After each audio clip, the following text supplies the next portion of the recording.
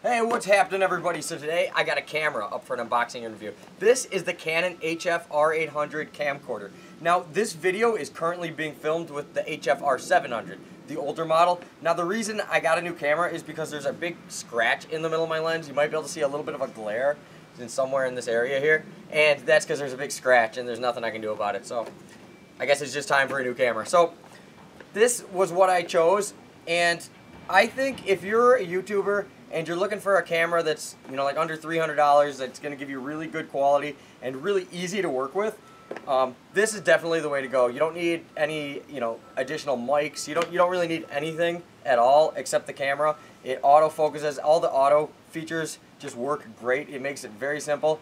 And so yeah, let's just unbox this thing, and I'll show you guys what made me decide to buy this camera.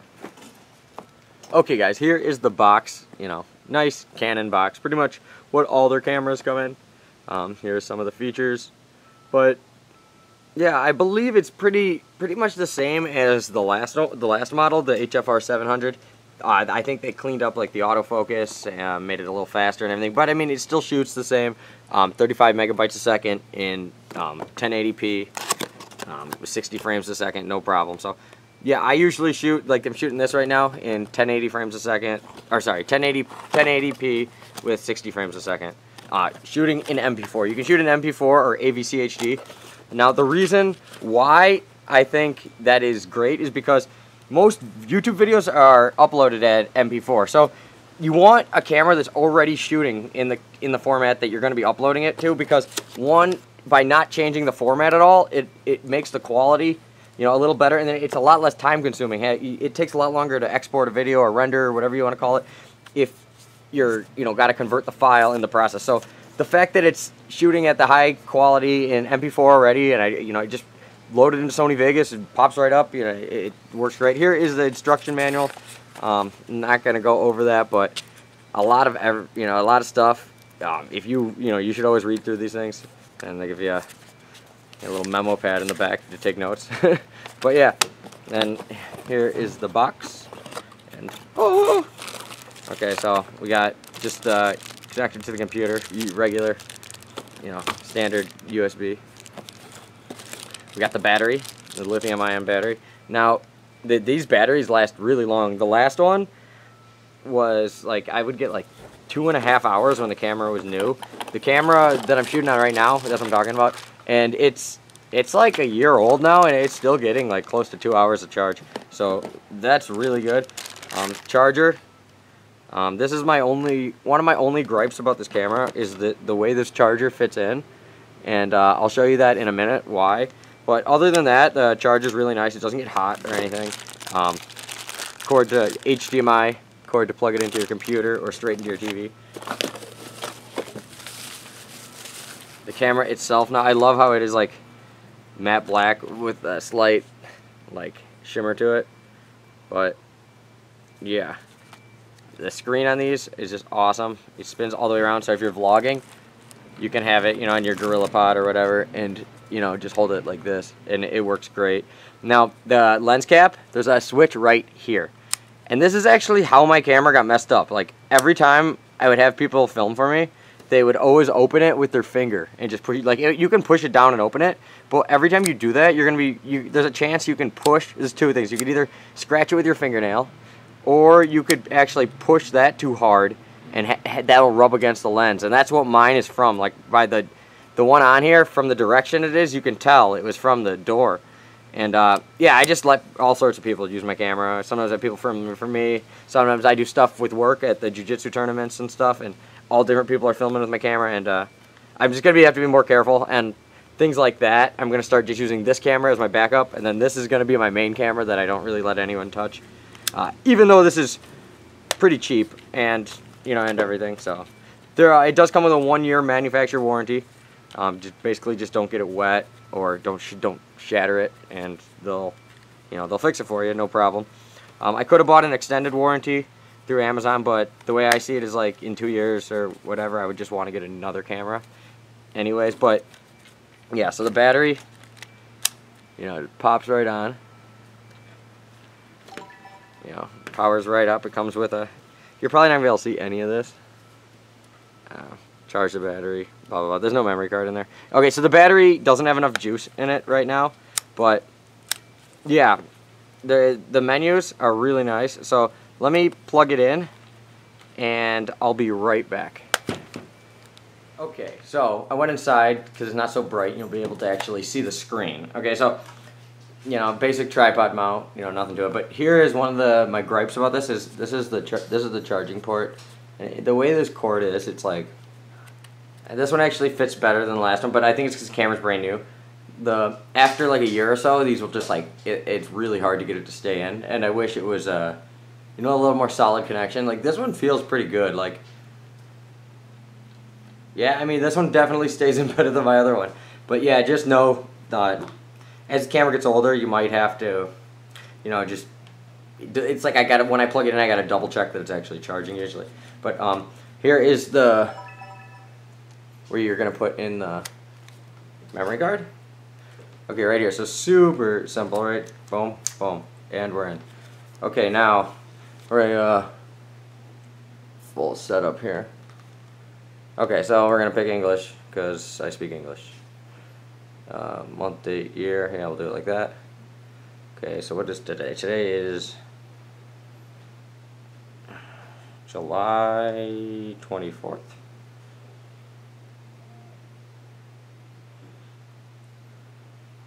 Okay. 2017 is 4/32. 4. Sorry, this is really boring, I'm sure. I'll go a little faster, hold down. My fat fingers, it's hard to keep it. But yeah, it is nice that it has actually has a touch screen. You know, most of these cameras don't even have like a screen. And, oh damn, too far. Okay. Or that it won't turn, like a lot of DSLRs don't even, like have, at least cheap ones, don't have it where, oh, I gotta, what the hell? I gotta do the hour, still goes to PM. Yeah, there we go. Okay, cool. Setup complete. Okay, cool. Okay, so, once again, open it like this. Once you open it, you'll be able to see. I got a little twisted tie here. I got my remote here. So yeah, it works really good. So you can navigate through the menu. You hit the home, and then here we can change all our settings. So we're gonna go into here, or here first, the video quality, and I want it on max. So I want the 35 megabytes a second, 60p. There's all the. So we're gonna go with that one. That is what you want, especially for YouTube. Okay, so that's what I want on there.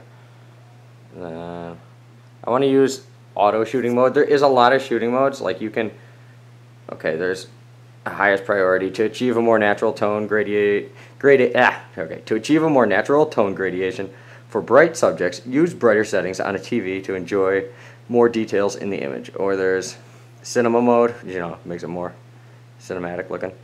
Scene. This is for like, you know, different scenarios. It affects it, you know, and programmed. That's like if you want to customize it. But the auto on this thing is freaking amazing. Like if you're shooting in low light, it adjusts it. If you're shooting in bright light, it adjusts it. Like everything always looks really good. Main functions. Let's see. Okay, I think that all looks good. But yeah, you can just do slow motion on here. You can do all sorts of stuff. You can film in slow motion over there. Okay, so then when you need to like format your SD card too, you can do it directly on here, right there, initialize. Firmware 1.0. I'm gonna plug it into my computer and make sure I got the right firmware on it, but you know, that's very, very simple. You basically just plug it into your computer, it starts to do it by itself. But yeah, everything looks pretty good, and that's why, the main reason why I think this camera is so good is just because it's just like out of the box, boom, it's ready to go. Let's film a YouTube video. You want to have it filming on you, you know, you just, oh crap, you know, you can flip it around, see, film itself. Okay, notice, see if you can see the reflection. Whoa, whoa, whoa, whoa, whoa. I got a windscreen on the front. Here's where the microphone is.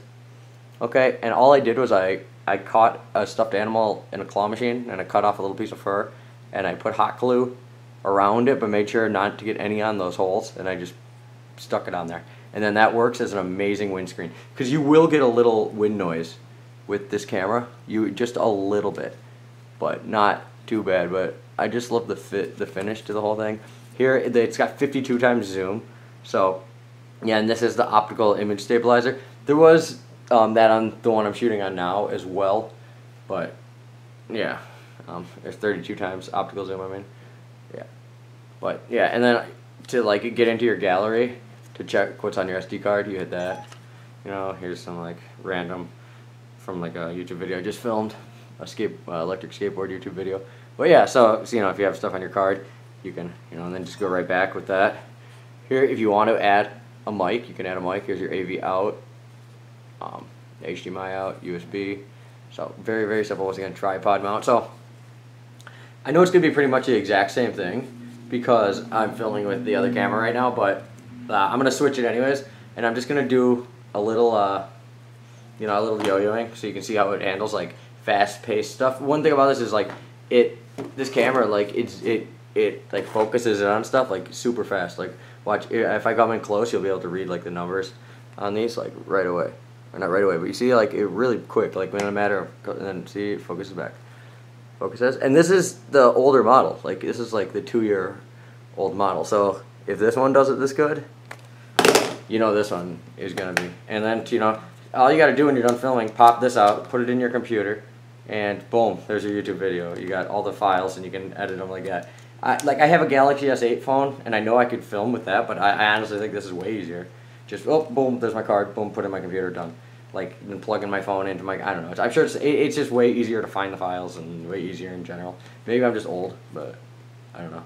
But yeah, I don't really see the point in a DSLR if you're a small YouTube, like, maybe if you're like a giant YouTuber and you need all these special features, but like really this is all you need. This is the only camera that I mean, and really it's not that expensive. It's under $300. Like anybody could afford that. You could save your money and afford that, or you know, get a job and afford that, or whatever. I don't know. But yeah. So let's go outside and I'll shoot a couple things with this camera. Okay, so we plugged in an SD card, and just like that, we're on the new camera. It's going, and here's the old one. So that's what I'm going to be making for this camera, something similar to that, to just protect from the wind noise. But yeah, it's just the easiest camcorder, and it takes great pictures as well if you want to take pictures. But just how it's so easy to take the SD card out, you know, plop it into your computer, and it's just ready to go. And you know, for fast-moving objects and just going in close and far away, it just focuses really well all by itself.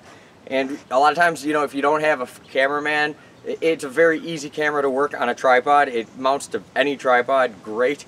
So yeah, I think if you're in the market for a new camera, or your first camera, maybe you're either a YouTube channel, or maybe you just want, you know, something easy to take on your trips, that's easy to take the files on and off of, that shoots an MP4 in very high quality, well then this is a camera for you. So this is not endorsed at all. I've just liked this camera, and I've had the last 3 months. I got the 600, the 700, now I got the 800. So thought might as well make a little video of it because I really like this camera, and to me this is a good purchase. So hope you guys like the video. If not, I'm sorry, I tried my best. I'll see you later.